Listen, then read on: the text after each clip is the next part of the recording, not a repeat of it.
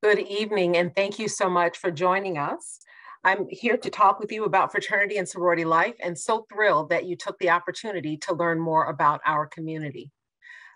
My goals during this presentation are to introduce you to the fraternity and sorority life community at the University of Michigan, to highlight the resources that are available through the fraternity and sorority life program, including numerous materials available on the fraternity and sorority life website, and to answer questions that you have. Key topics that we'll cover during this time are introducing an overview of our 4 councils at the University of Michigan, describing the role of the FSL staff, explaining information about recruitment and intake, those processes in brief, and more information as people commonly ask about chapter-owned housing and how that process works.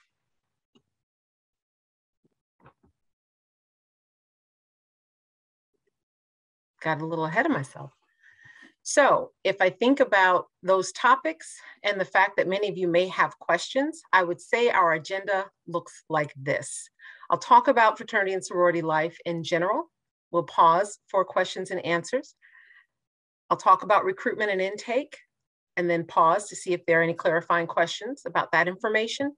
Then we'll talk about chapter housing and some other common elements that people ask about the fraternity and sorority experience, and pause for questions about that information. I encourage you to be familiar with the question and answer feature in this app, as that'll be how we communicate. I am Nicole Banks. I have the honor and privilege of serving as Assistant Dean of Students here at the University of Michigan. I've worked very closely with fraternity and sorority life over the years, and I'm very pleased to be with you this evening to talk about this community.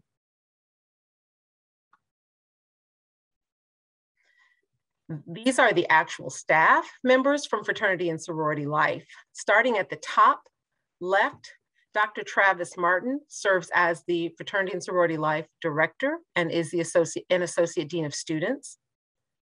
Next to Travis is Shannon Benson, who serves as the Associate Director for Fraternity and Sorority Life and also the advisor for the Panhellenic Association.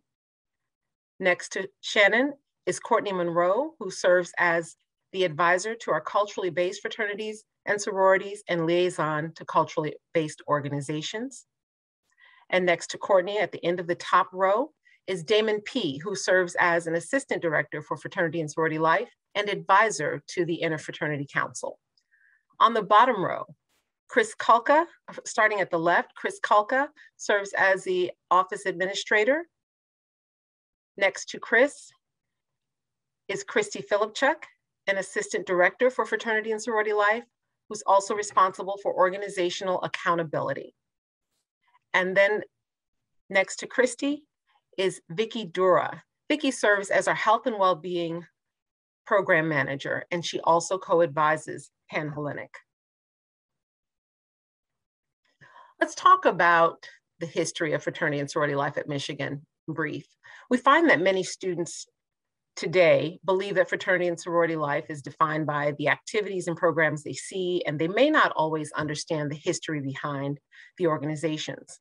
At Michigan in particular, fraternities and sororities that are part of the fraternity and sorority life program have been around since 1845. Our very first fraternity was Beta Theta Pi, and that chapter still exists and is doing very well at the University of Michigan. But it really was the initial fraternity, social fraternity on the campus.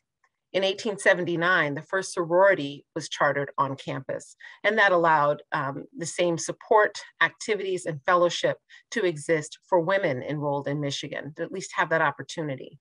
Then in 1909, the first traditionally African-American fraternity was established a charter and a chapter at the University of Michigan, which provided great support and opportunity for engagement for African-American students interested in fraternal organizations. In 2020, fraternity and sorority life at Michigan reached its 175th year. Today, Michigan's fraternity and sorority life program has 4 unique councils. The Interfraternity Council, commonly considered or commonly known as IFC, the Multicultural Greek Council, commonly referred to as the MGC, the National Panhellenic Council, commonly referred to as NPHC, and the Panhellenic Association, which commonly goes by PanHel.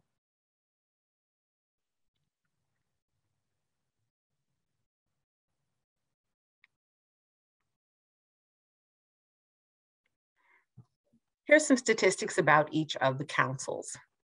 IFC consists of 16 affiliated chapters. As of this past winter semester, they had membership of 1,399 students.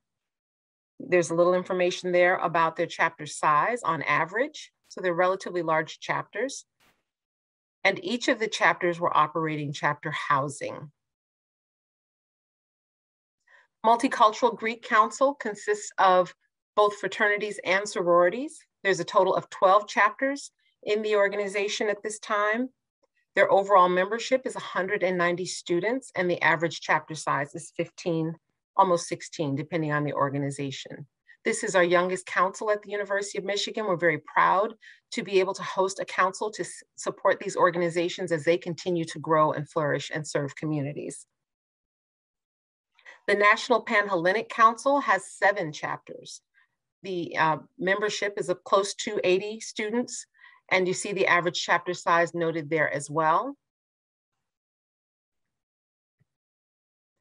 Panhellenic Association, or PanHel, has 17 chapters. During the winter semester, their membership reached the number of 3,340 members. Their average chapter size is 200 and almost 2 students. And there are 17 recognized chapter facilities as well.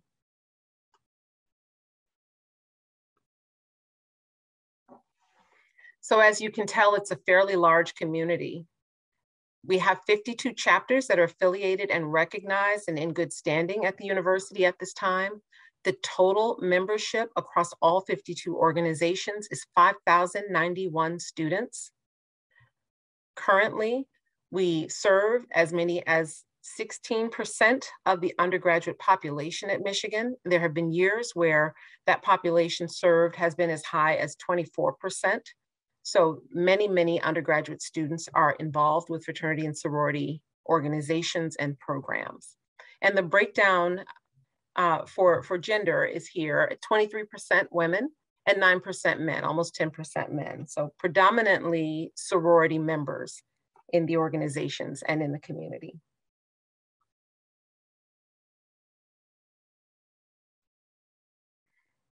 This slide also has a summary, putting all the councils together with some information about how large their chapters are, how many chapters they each have, and whether they are fraternities, sororities, or a combination. This information only pertains to affiliated and recognized organizations, and I'll say more about what that means later on. This is a snapshot of the data that we compile in student life every year about the productivity of fraternities and sororities. Unless people are familiar with the organizations in terms of their purpose or purposes, they may not recognize that scholarship and service and philanthropy are important goals, longstanding goals of fraternities and sororities. The last time we had a normal or regular academic year where students had 2 full semesters in their organizations to achieve their annual goals was 2018, 2019, just before the pandemic began in 2020. So our statistics here tell us a little bit of the highlights. Our organizations during that academic year served about 140 agencies and charities, collected over 8,496 items for donation, provided over 42,000 hours of community service, and through philanthropy raised over $300,000.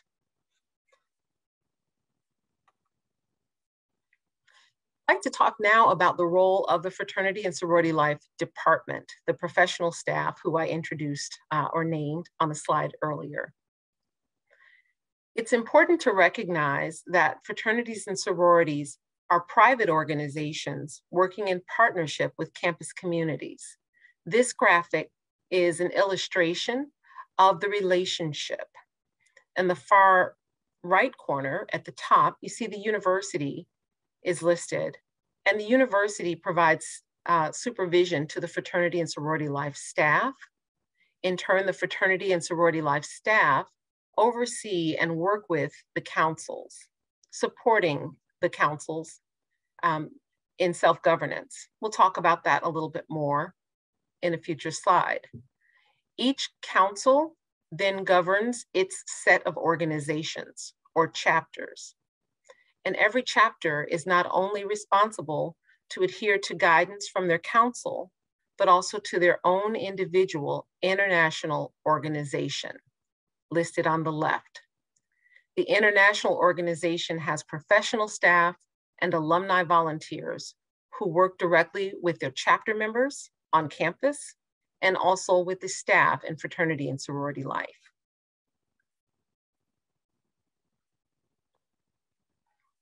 I used a term a few minutes ago, supported self-governance.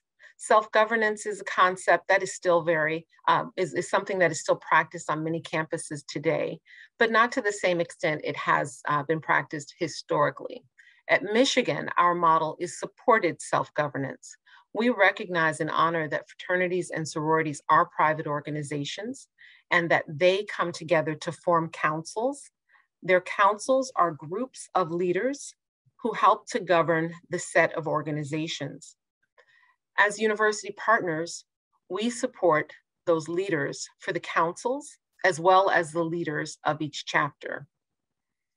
Working together to help students be as effective as they can be in their leadership roles, their goals for the year, working to ensure that risk management practices and other activities implementing their different programs throughout the year are really backed by the expertise of the campus and local partners.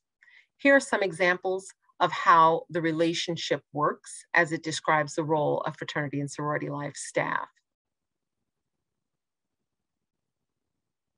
As you read this, you'll note a number of times there's language that talks about risk management, harm reduction, working together to support students to address misconduct, violations of policies that they create in their leadership.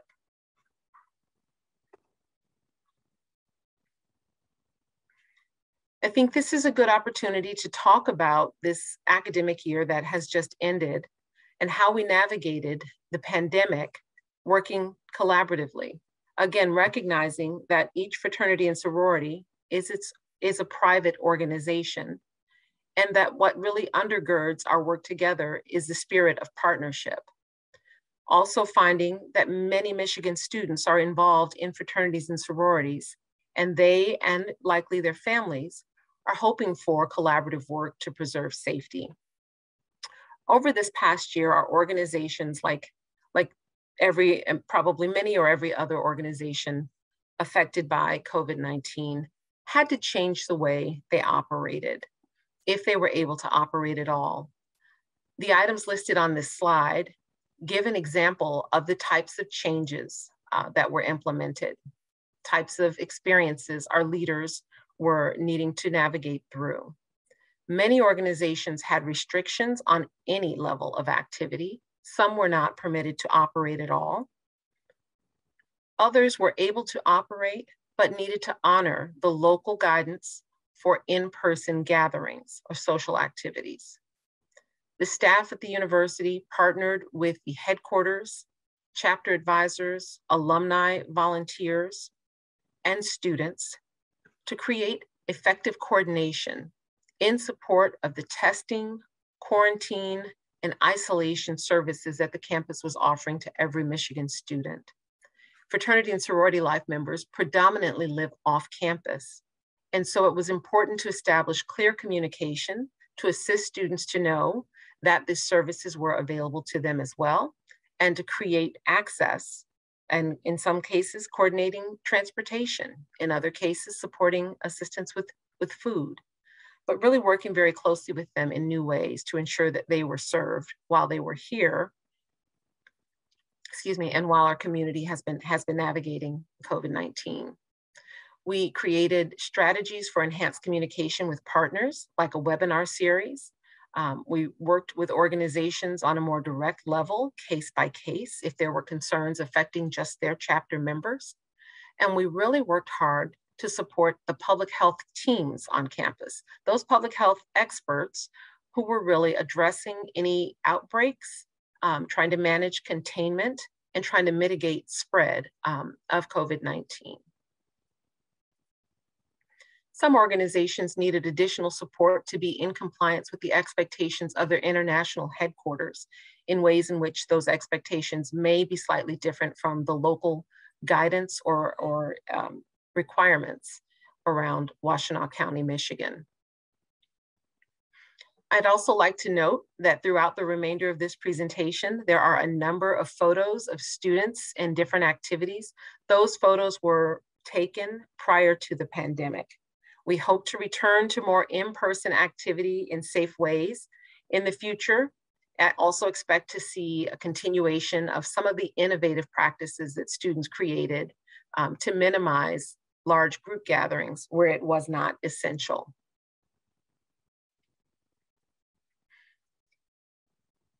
Also, in thinking about not only council affiliation, but partnerships, it's important to also mention that each of our organizations is part of an umbrella association, and some of the umbrella associations are listed below. But on the subject of recognition, we like to provide clarification that the university recognizes student organizations, and then each of our 4 councils will recognize and therefore affiliate with a chapter and its members. This distinction is important at Michigan at this time, as there are many more Greek letter organizations in our campus community who are recognized by the university, but are not a part of the 4 councils.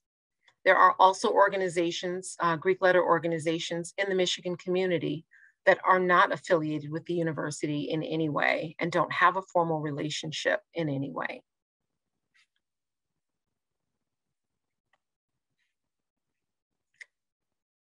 When you receive these slides later, or if you view this presentation recording later on YouTube, I hope you will have time to read all of the material listed here and on each of the slides. This one is an overview of the benefits of chapter affiliation. As I mentioned, recognition and affiliation go hand in hand, but what's important to recognize is that there are benefits to being an affiliated organization with Fraternity and Sorority Life. Here are some examples. They talk about leadership development opportunity and having professional staff and experts and centers across the campus assist our student leaders in being very effective in managing their chapter operations.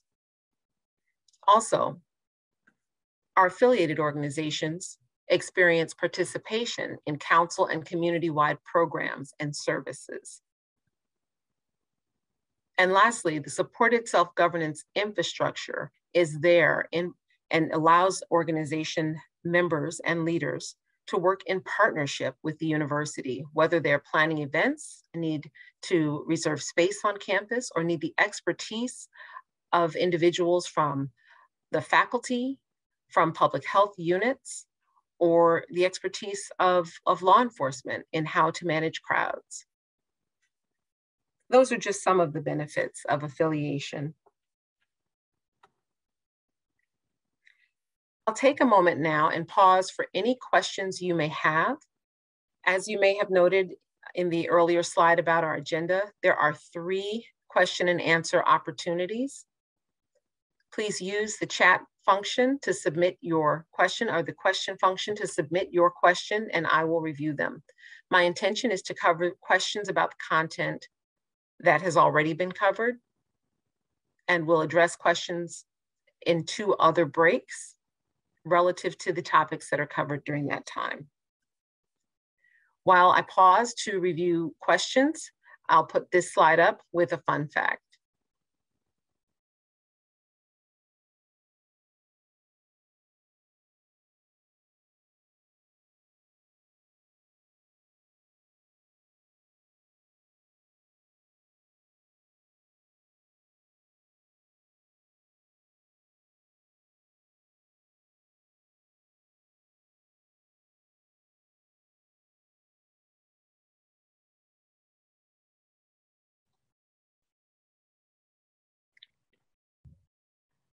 It looks like we're doing well. We may have one question coming in at this time. I'll pause and read it, and I'll be right back.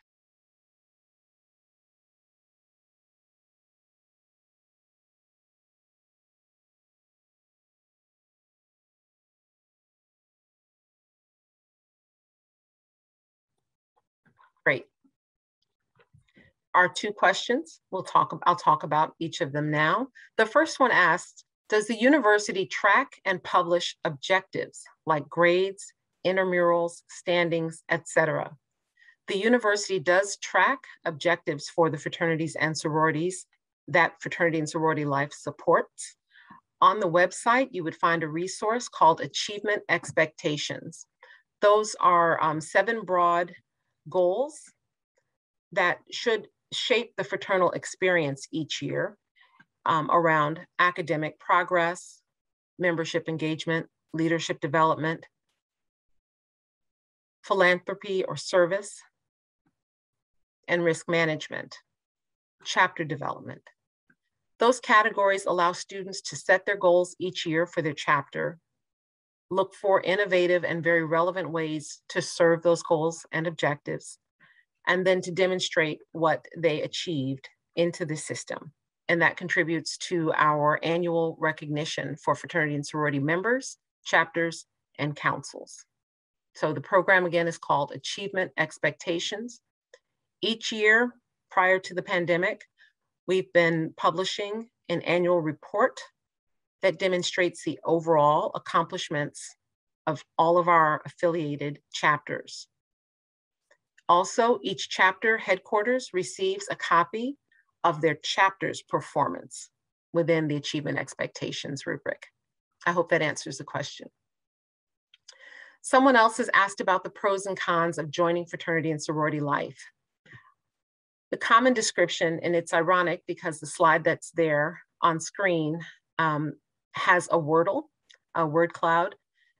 Those are the things that students provided in response to a survey a couple of years ago. It was very fascinating, the ways in which they described what it meant to them to be a member of a fraternity and sorority.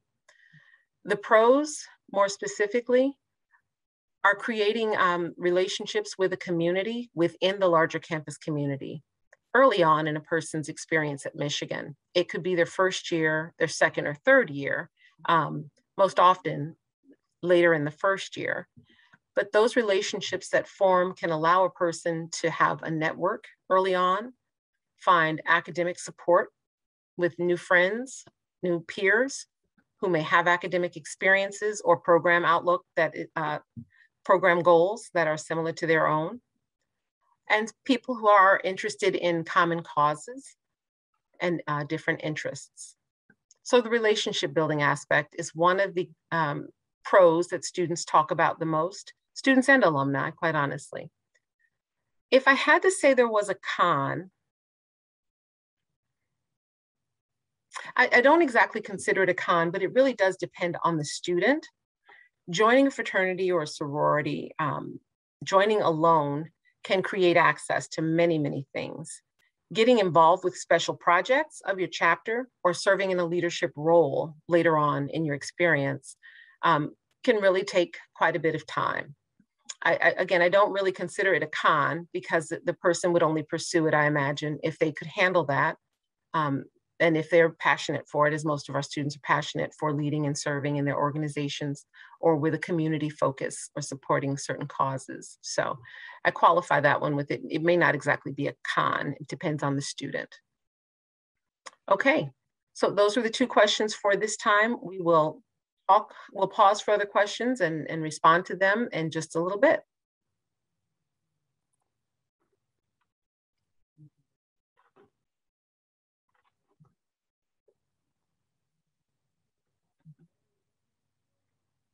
Now let's talk about recruitment and intake. As I mentioned, there are more than 50 fraternities and sororities that are part of the FSL program at the University of Michigan. Naturally, there are different pathways for chapters to gain new members. Some chapters use a formal recruitment process only.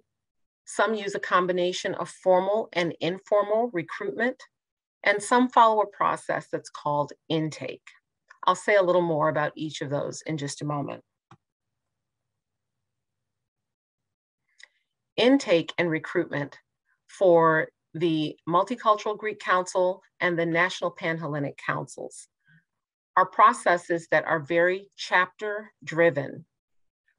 Students who are interested in joining or learning more about MGC and NPHC chapters should contact the organizations to learn their calendar of activities, which are usually for the campus community, for other students, or for local communities, tend to be community-facing programs. Those opportunities allow students to become familiar with the members, the principles and values of the organizations, and their annual goals and objectives. MGC and NPHC fraternities and sororities manage their recruitment and intake processes individually. After a student meets the university eligibility process, which I'll talk about a little more momentarily, each chapter determines their interest in bringing a person into the organization.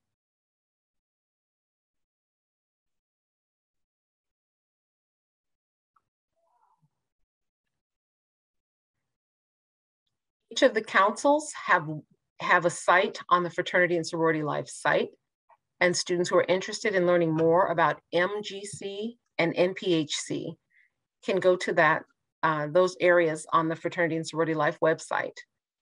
In the start of the fall, during the fall, students will be able to see a calendar of activities, opportunities just to get more information and learn more about what their members in these organizations have been up to, their points of pride, and what's on the horizon for the academic year.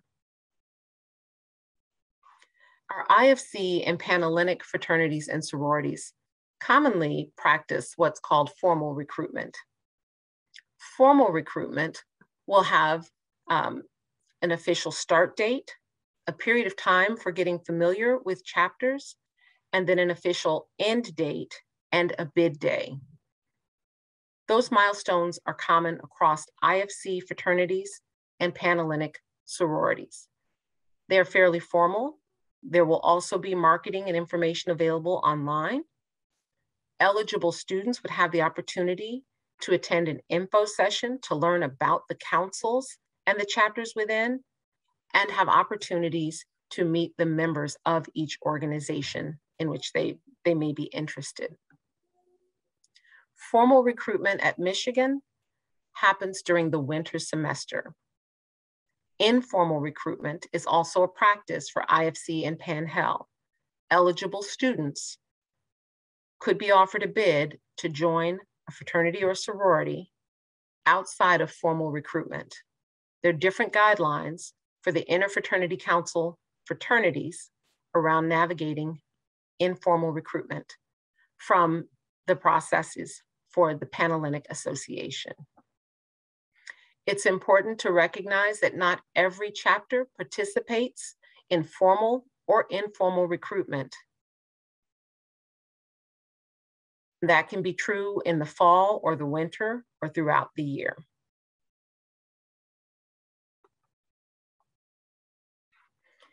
For Panhellenic Association, the process, which is called continuous open bidding, is practiced.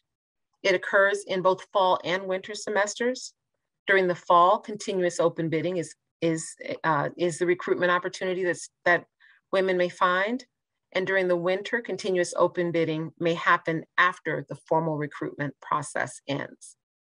Again, not all chapters will participate, and it's not the continuous open bidding process is not one that is formalized with an official start date, a series of activities for all chapters involved, and an official end date. For the Interfraternity Council, informal recruitment takes place very commonly during fall and winter. And again, any student participating in any type of recruitment or intake must first meet the institutional eligibility criteria, which I'll describe for you soon. So the councils and the individual chapters coordinate their recruitment and intake opportunities with oversight from Fraternity and Sorority Life and in conjunction with their national headquarters guidelines.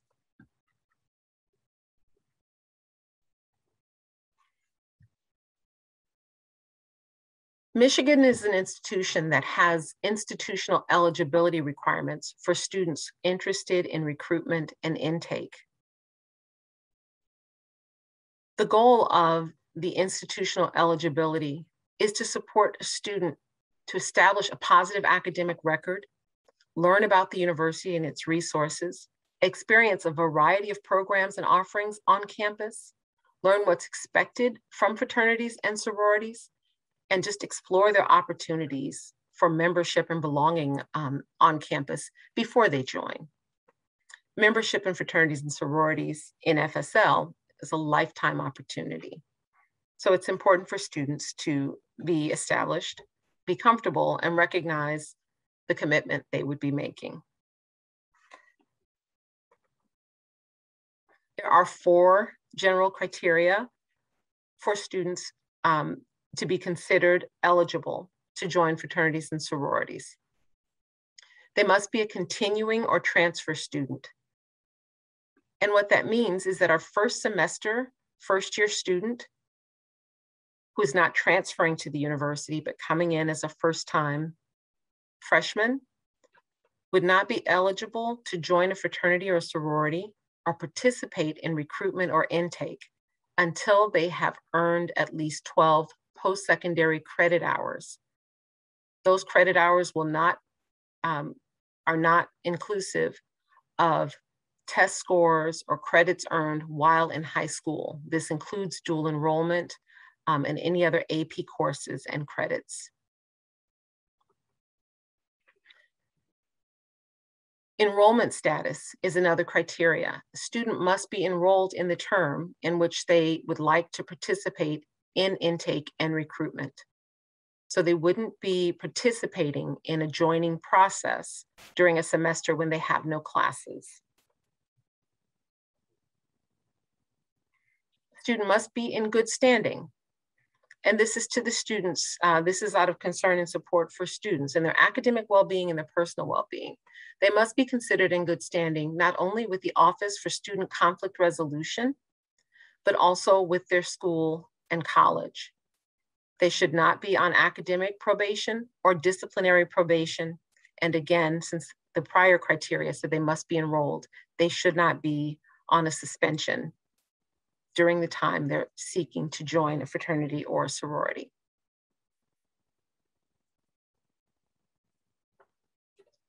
The 4th area of the criteria is to complete the Fraternity and Sorority Life educational module. It's an online module using the Canvas system where most classes have supplemental material and some online coursework exists, and online courses are hosted there as well. In Canvas, students can explore the Fraternity and Sorority Life educational module long before they ever plan to pursue membership. But completing the course and passing the final quiz with a score of 100% is another requirement. This course provides great information and detail for students who are interested in fraternity and sorority life about the pros, about the communities, and about key dates, expectations, and the financial commitment.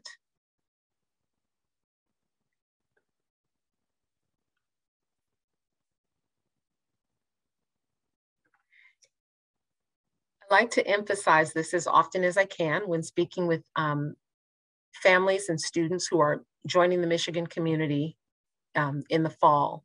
It's important that they recognize that as a result of our eligibility criteria as an institution, most first-year students will not be eligible to join any of the chapters until 2nd semester or later. Many of our organizations recruit first-year students during that year. However, many others recruit upper-class students, and it's far more common. So we want students to recognize that if it is something that they're interested in doing, they will have an opportunity, but they're also expected to get to know Michigan before they join. Here are some activities and things to consider for students who are thinking about recruitment and intake.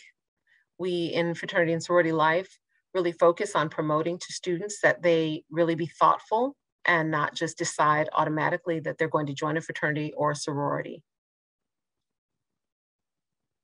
Thoughtfulness is really important because the commitment we think is special.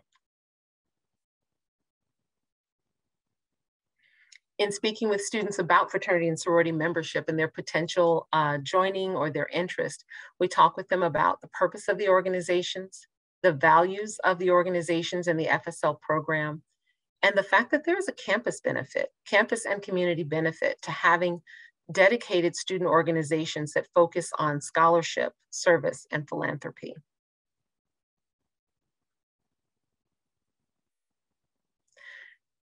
So a student has decided to go through recruitment or intake. Now what?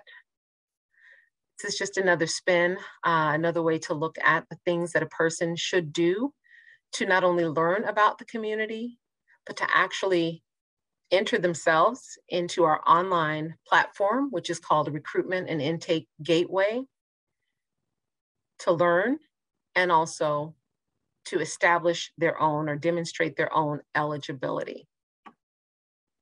We consider this to be the eligibility verification process. The steps are here. They're also on the Fraternity and Sorority Life website under the tab that says, Join Us. I'll pause now for more questions and answers. And as I pause, I'll put up another slide with just an FSL fun fact while I read what's in the queue from Q&A.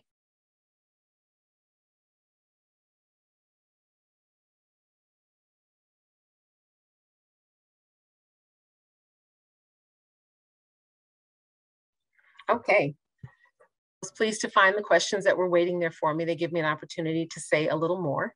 The first question is asking, what is the initiation process like for fraternities? And so it's a broad question because we have fraternities in 3 of our 4 councils. The initiation process, and I realize it says initiation, but I'll say new member process, should be an orientation to the organization, its histories, its infrastructure, the expectations of members, the bylaws, regulations that really govern how the chapter is designed to operate in accordance with its national or international headquarters. The new member education component for each organization should also include opportunities for members to get to know one another in a chapter and participate in goal setting for the future of the chapter. It could be for the next semester or for the next year. There are, of course, ritualistic activities that will take place in an initiation process. There should not be any hazing. At Michigan, we educate students in fraternity and sorority life, and really most large student organization communities, and some of our programs, including varsity athletics, Michigan Marching Band, and ROTC. We educate students about hazing, including subtle hazing, harassment hazing, and physical hazing or violent hazing. We talk with them about Garrett's Law and the standards, but most importantly, we bring them back to principle and the expectation that students will not create harm for any other person in the campus community. And hazing would definitely fall into that category, no matter what form of hazing there is. We also encourage families, alumni, volunteers, and other students on campus outside of fraternity and sorority life to report any concerning activities that they observe or learn about, whether it's on social media, directly from a student who is in the process of joining a fraternity or sorority, or something they hear third party. We like to take student safety very seriously, and we will look into any report or complaint that might involve hazing. The next question I see asks about Pan-Hel recruitment and whether or not it's in the winter or the fall. And I'll use the formal language because it may be helpful when you review materials on Fraternity and Sorority Life website or the chapter websites. Formal recruitment is in the winter. Informal recruitment, which for Pan-Hel is continuous open bidding, could happen during the fall or the winter. And just to reiterate, formal recruitment is a calendar, a program that is really established by the council that will have an opening period with information sessions, scheduled activities that help acquaint and introduce students to each of the chapters in the council, and a formal close period where chapters have to decide if they are inviting members to join, and there's a process of matching people up. So formal recruitment is in the winter. Continuous open bidding, where an individual may be getting familiar with a chapter independently, that can happen during the fall or during the winter for Panhellenic. Actually for Panhellenic and for IFC. Other two councils don't use the terminology recruitment very often, and they don't use continuous open bidding. Next question asks, can students start the module now? Yes, they can. And we really encourage students who are interested in fraternity and sorority life membership to go on the FSL website as early as they can, recognize that they will find dates, deadlines, opportunities to meet the chapters. There'll be a lot of things that they can participate in during the fall. So if they have a chance to look at the information during the summer, the late summer, it'll help them plan their approach. And one last question.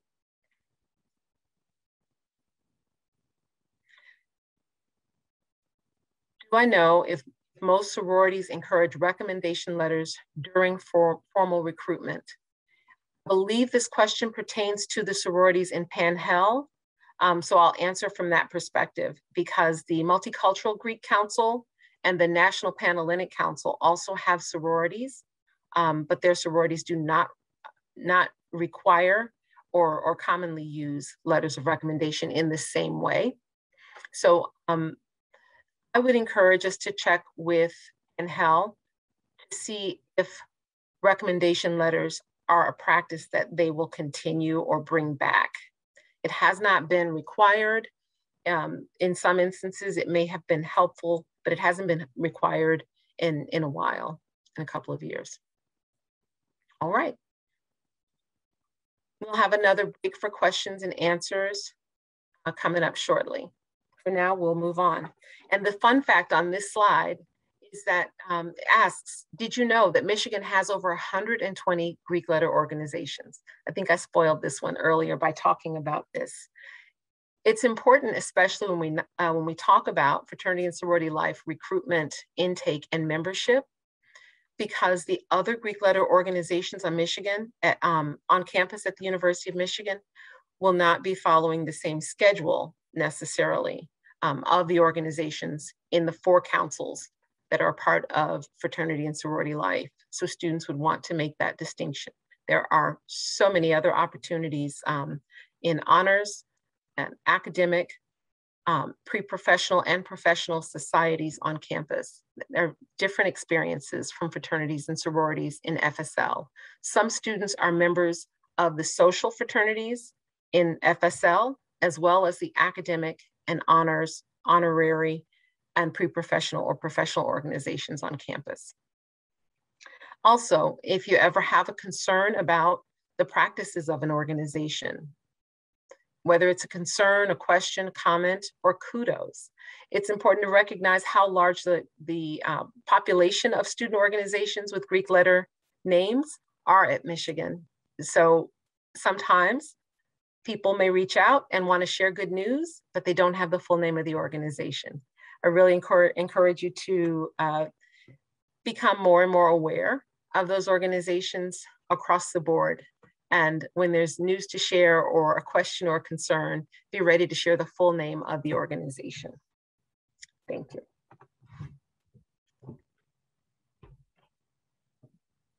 Oh. Okay. Now we'll transition into chapter housing for IFC and Panhellenic. I like to include this information when speaking with incoming students and families, because we recognize that each campus can have a different relationship to fraternity and sorority housing. At the University of Michigan, chapter facilities are private property that are technically off campus. So the relationships I talked about earlier in this presentation with regard to the governance model and our partnerships, that is how we're able to support the experiences and services in some ways for our chapter facilities. It is not a direct management or oversight relationship. But we like for students to understand that living in a chapter housing for IFC and Pan-Hel chapters is a common expectation of membership. It's important to know this in coming into the University of Michigan in the first year, because it is common for students to sign leases for their second year during the fall semester. On one hand, it's not a problem to plan for the next year during the fall, though some people can be concerned about making those choices too early. On the other hand, if a student would like to join or explore joining a Panhellenic or IFC chapter, if they are offered membership and join the organization may expect them to actually lease in the chapter facility. And we don't want students to end up with 2 leases. So that's why we encourage people to recognize this expectation that is common. As a side note, IFC and Pan-Hel are the only councils whose chapters offer chapter housing. The housing in each case may not really be large enough to serve all of the chapter members.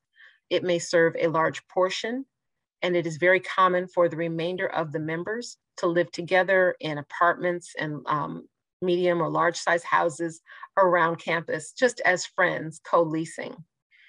This type of living arrangement is actually common for all 4 of our councils, whether they offer chapter housing or not.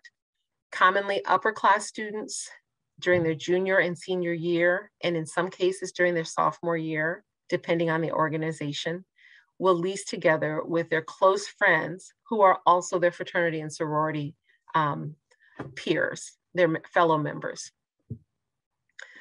Also on this slide, we talk about the housing is often filled by the new members. Another reason why it's important for a person who wants to explore membership to not quickly sign an off-campus lease elsewhere. Our potential new members, excuse me, should always consult with their council or chapters about the expectations of membership regarding housing. This can be done during an informal or formal recruitment process, and the question can be very direct. Is there an expectation that if I join this organization, I would live in the chapter facility next year? And if that is an expectation, what is the process? What are the fees? What is the timeline? We help students to anticipate learning all of that information if they are considering joining one of the IFC or Pan-Hel chapters. Families also have talked about the fact that the costs of living in a chapter facility tend to be comparable to on-campus housing.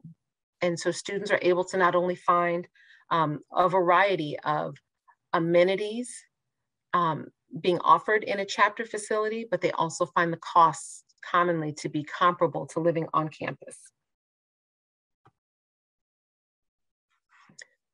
Because we recognize the tendency for people to sign leases for the next year during the fall semester, we've been encouraging students to take time before signing.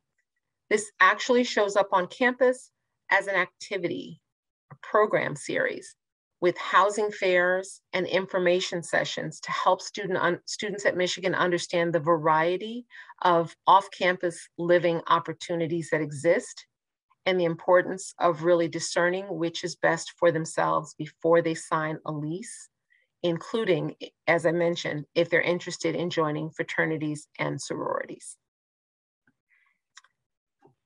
These programs are offered in partnership with the First Year Experience program, and there may be speaking engagements and virtual sessions for students in residence halls, activities promoted through the Dean of Students office, and online with the Beyond the Diag and off-campus partners web information, and throughout student affairs, including the newsletters that are sent to students and families.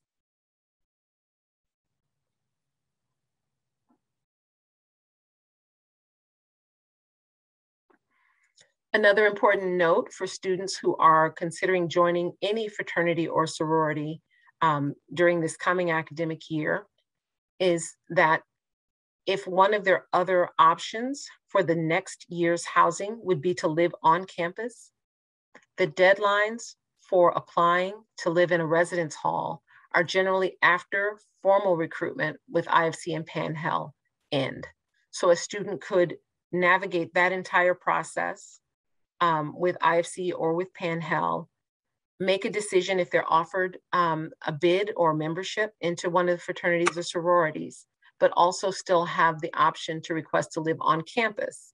For instance, if they don't join a fraternity or sorority that they're offered membership, for which they're offered membership, they would still have time to apply to live in university residence halls. These are some of the benefits of the Pan-Hel chapter facilities. I'll give you a moment to read them.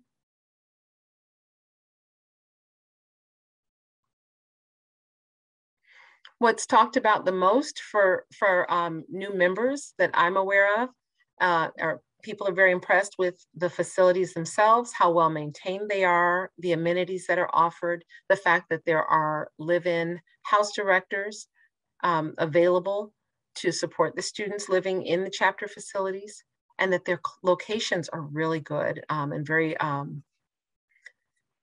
in close proximity to the central campus, close to some of the transportation options too, like the city bus line, as well as the Michigan Blue bus line.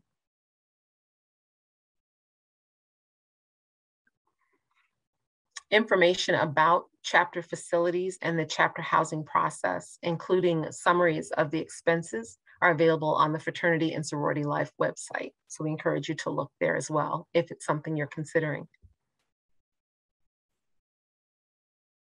So one other special note, as we think about fraternities and sororities and being off campus, is the fact that at the University of Michigan, and I mentioned this earlier in the presentation, there are disaffiliated fraternities. They are fraternities that have left recognition and partnership with the university, either voluntarily or they were asked to, they lost their recognition as a result of misconduct. The Fraternity and Sorority Life website provides a list by council of each fraternity and sorority that is recognized, each fraternity and sorority that is suspended or inactive, but may return, and then each fraternity and sorority that has voluntarily disaffiliated or has lost their recognition and affiliation because of misconduct. We like to encourage families to review that information so that if their student is interested in joining fraternities and sororities and is unable to tell which organizations work in partnership with the university versus those that are not in partnership with the university, or as I mentioned earlier, they may not be a part of the FSL community, but a different type of fraternity or sorority, we like to make sure that information is readily available. Okay, so we'll pause for our third Q&A moment, and I'm going to put up one more fun fact slide while I mute and read the questions.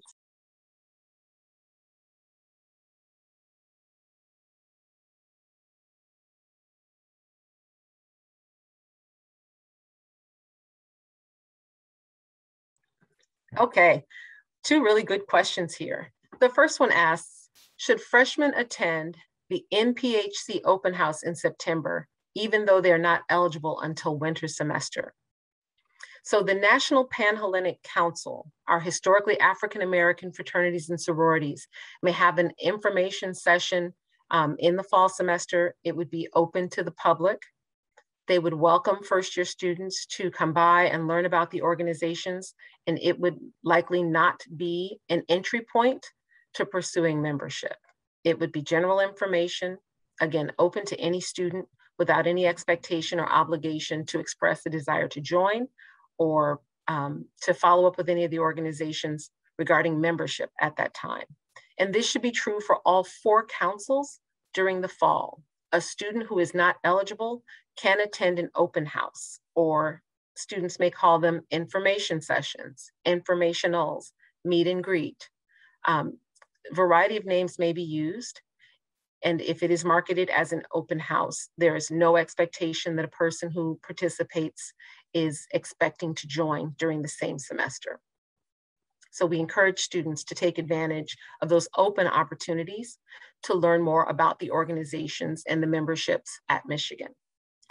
And then the second question asks, so no fall rush?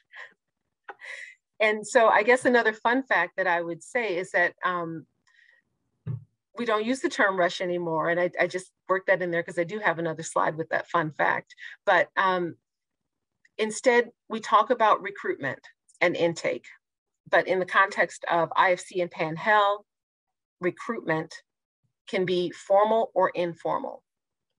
IFC and Pan-Hel can have informal recruitment in the fall, focused on students who are eligible. And IFC and Pan-Hel can have informal recruitment during the winter, usually after their formal recruitment process, again, focused on students who are eligible. For MGC and NPHC, they may also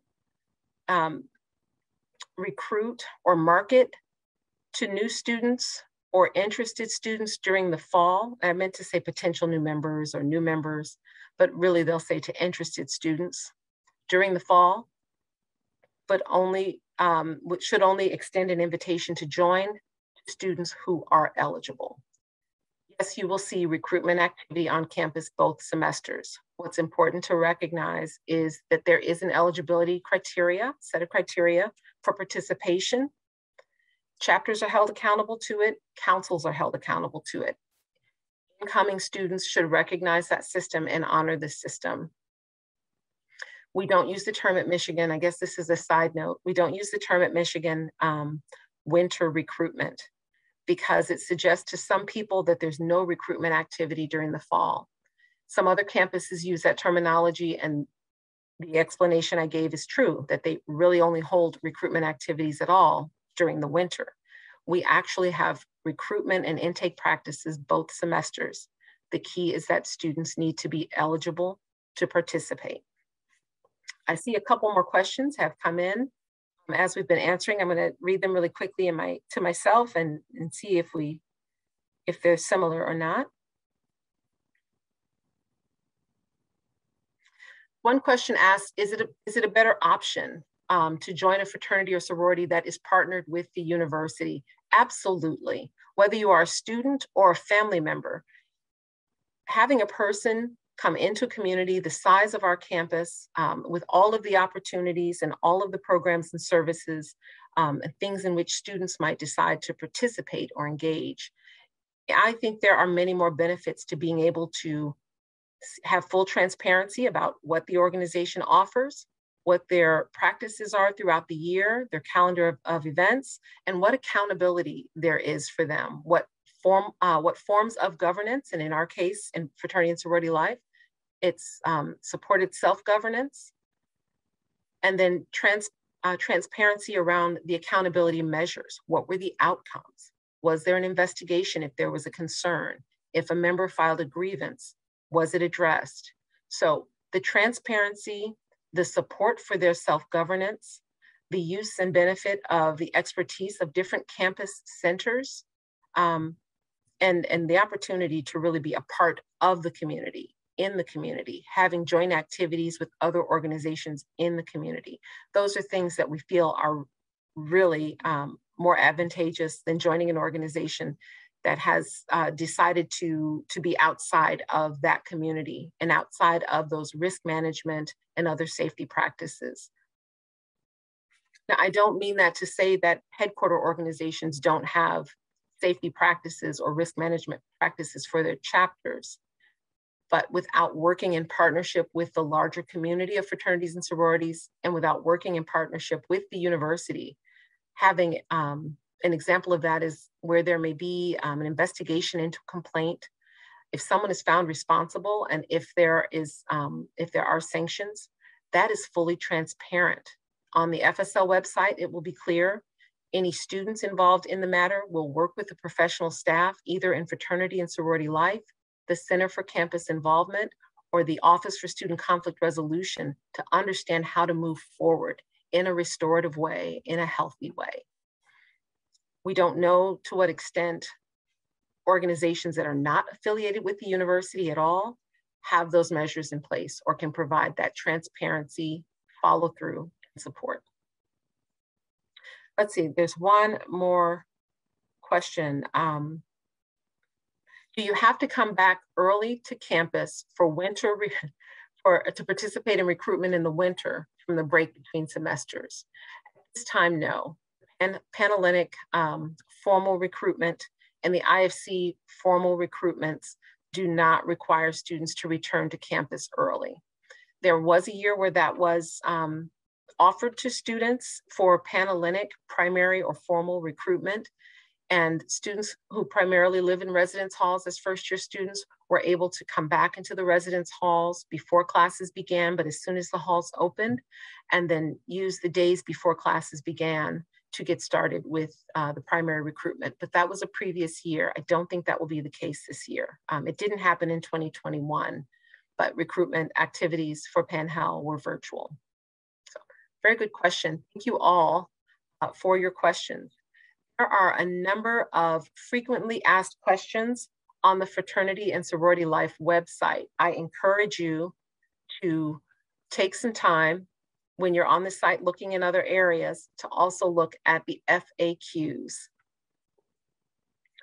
A few closing notes I'd like to make sure I reiterate, especially as we are still navigating through the pandemic. Every affiliated Fraternity and Sorority Life chapter will be encouraged and supported to implement their programs and activities in accordance with the local public health guidelines and the regulations of their international headquarters. Our staff, by working directly with each chapter president and leadership board and working directly with each council, will be able to support students to understand the expectations around public health this year and also to adhere to them.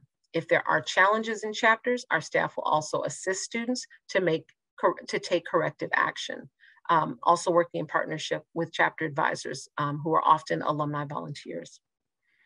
Students who are interested in joining a chapter should be sure to know the important criteria, deadlines, and fees for recruitment and intake.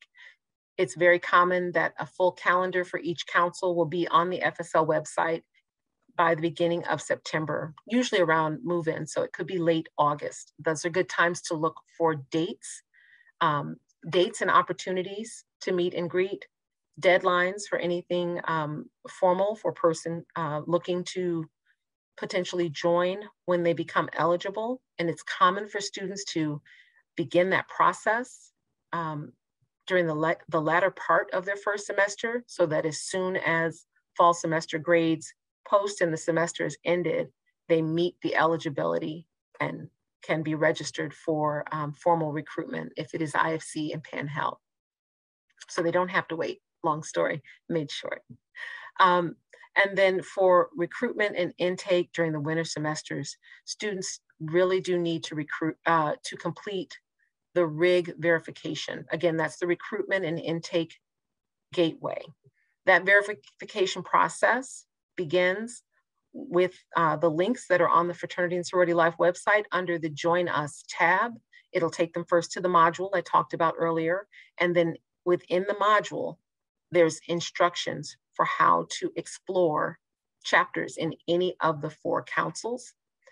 If the student is interested in joining organizations that are part of IFC or Panhell, they'll also have the information in that module of how to register for IFC recruitment or Panhell primary recruitment.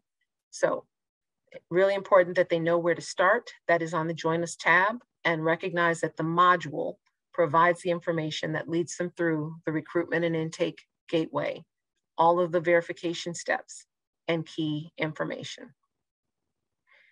And as always, please know that we're always working hard to make sure that you can find useful and relevant information on the Fraternity and Sorority Life website.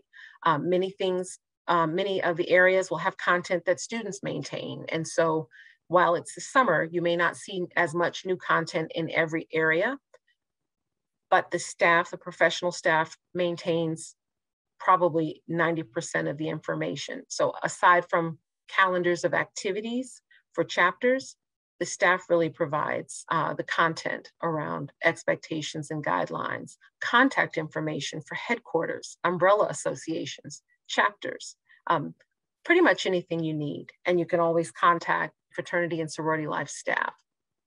I'd like to take this moment to let you know that Fraternity and Sorority Life is a part of the Dean of Students Office organizations.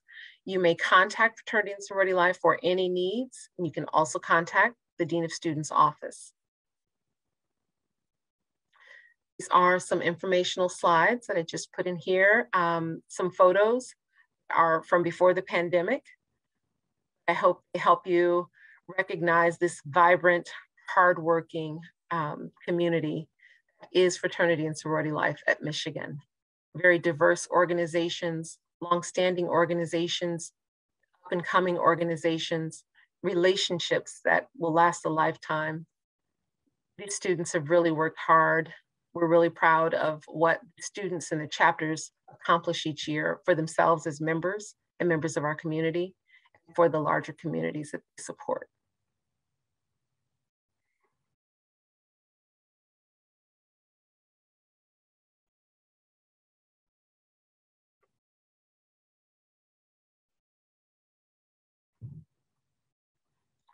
Thank you very much for being here this evening and for listening to this webinar. Have a good night.